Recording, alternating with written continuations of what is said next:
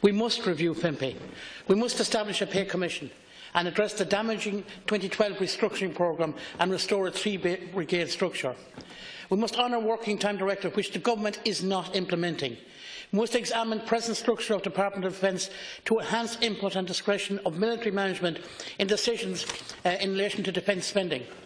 The turnover rate in the Permanent Defence Forces stands at 9%, 14% in the Naval Service. You know that this is not sustainable and it is most worrying. Minister, we need to realise that this is no ordinary case. Members of our defence forces have died ensuring that members of the public were kept safe in this country. And it's not that many years ago. They've also died abroad in the line of duty. We owe it to the people in the army and their families, and of course they can't speak out and they can't protest. We owe it to resolve this situation as quickly as possible. And we can't forget, when there's a crisis with bad weather or when there's backup needed for firefighting services in an emergency, the army are there. I repeat, this is not an ordinary situation. We need to act on it as quickly as possible.